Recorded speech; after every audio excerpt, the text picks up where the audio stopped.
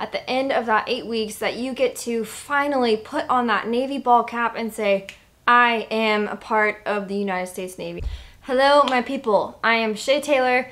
I am your Navy fitness YouTuber. Let's get right into what we're going to be talking about today. I'm going to give you the #1 reason why people fail boot camp. I'm friends with people who have either been RDCs or are currently RDCs, and I've just had multiple conversations with them. I'm giving you a little bit of an insider on boot camp, so you're welcome ahead of time. But the #1 reason why people fail boot camp is they quit. They quit, they give up, they throw in the towel, they say, I'm done, I can't do this anymore, and they let the mental game get to them. The way that you can quit boot camp, either getting AS mode, so it means you get set back a week or two, and you do that so many times, will eventually kick you out.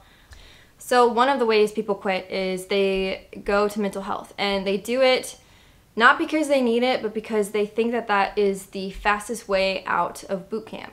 And the reality is, you need to make up your mind and be 1000% sure that you want this, that you want to be in boot camp and that you want to be a sailor and you want to be in the military before you go. Because if you don't and you're pushed into it, or your parents push you into it, or the recruiter pushes you into it, and you show up there, it is freaking hard. It is hard, it is mentally challenging, it is physically demanding, you're sleep deprived, you want to cry all the time. If you don't have a rooted why, if you're not grounded in the reason that you are there, it is going to be that much harder to stay. So I cannot harp enough that you need to have a why written out on a piece of paper before you show up on day one, and just remember, like, why are you there? I definitely had to be pulled out of the black hole a couple of times because you're just so tired, you guys, and they use sleep deprivation. They do it so that they break you down to your most vulnerable state you could possibly be in, and then they build you back up. So that's the #1 reason why people fail boot camp. The second biggest reason is because they can't pass the PRT. Just make sure that you can run 1.5 miles in under the amount of time that is the, you know, good, like, recommended time. And you can find those times online. Don't get probationary. If you get probationary and you can't do a certain amount of sit-ups in your age group and you can't hold a certain amount of plank in your age group, like, you can run it one time and fail it, and then you're gonna get AS mode, so you're gonna get kicked back again. Be fit before you go. I mean, I know that not everybody has resources, but go. Do you have a pair of tennis shoes? Cool, you have everything that you need. Go outside and start running. Do your push-ups, do your planks. Do all the things that you can in your power to set yourself up. Insider tip #1, and this is also my personal opinion. The first 3 weeks of boot camp are the most challenging. That is where they weed out the people that really don't want to be there. They weed out everybody that, you know, has a weak why, or just is like, you know, was pushed into it, or really didn't want to be there in the first place. And the way that they do this is the first night that you show up, you stay up for longer than 24 hours. You stay up for like 30 hours or something, and then you get right into it. But let me tell you, the RDCs, the Recruit Division Commanders, which are like your drill instructors, they are really good at weeding out the cocky ones and the people that don't really want to be there. Don't stick out like a sore thumb. And what I mean by that, don't talk back, don't make yourself obvious, just stay humble and keep your mouth shut. The second insider tip, boot camp is more mental than it is physical. Yes, you have to be physically prepared. Yes, you have to be in good shape to get through it, but it is so mental, it's not even funny. They do things such as when you show up, like, say, all right, these tennis shoes. These are no longer called tennis shoes, these are called Go Fasters. Get it? Like, go faster. Things like the floor, it's now called a deck. The bathroom is called the head. Don't ask me where they got that from, I have no idea. The ceiling is the bulkhead. They are basically breaking that civilian mentality of you and trying to shape you into a sailor and into a team player. So you're no longer an individual is what they call it. It is kind of a mental game.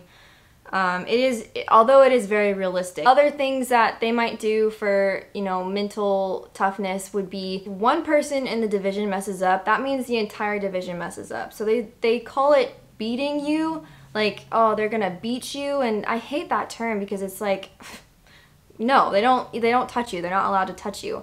but they make you do push-ups and sit-ups and flutter kicks and call it making the walls sweat. So basically everyone is sweating so much that there's so much humidity, the room gets steamy. And I'm serious, I legitimately felt like the room was getting steamy at some point. If you mess up as an individual, the entire division gets beat. So keep that in mind. If you're acting like a bonehead and you're just talking to everybody, and which you're not allowed to talk to other recruits when you're like in training mode, or if you mess up on accident even, they'll beat the entire division. So you can't look your RDCs in the eyes. You cannot make eye contact with them. If you do, oh my gosh, it is like you bring out the Hulk in them or something. I don't know.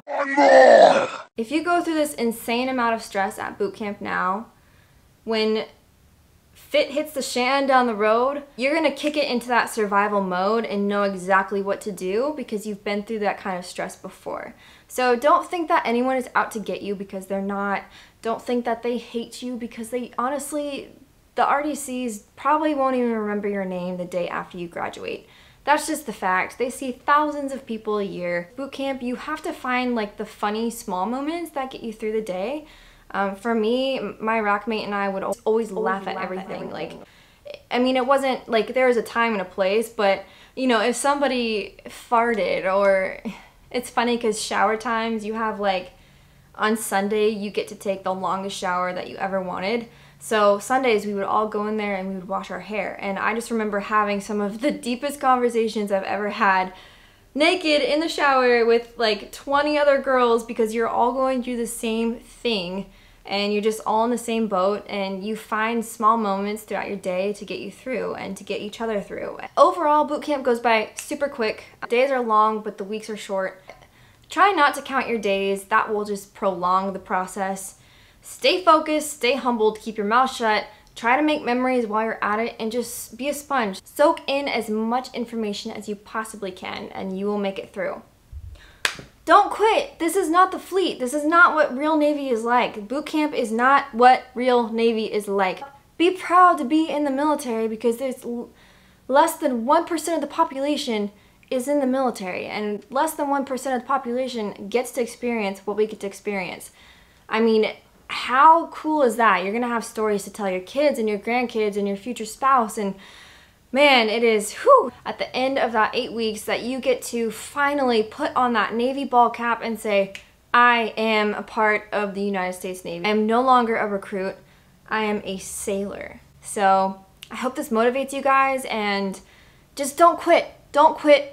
Don't quit, and you'll be just fine. 98% of you are not subscribed. Just hit that darn red button. I know you want to. If you hit it, you'll save a puppy. I don't know. I don't think you'll actually save a puppy. Maybe, I don't know. Like, you will help support this channel, and it would mean the world to me. So I will see you guys later in the next video.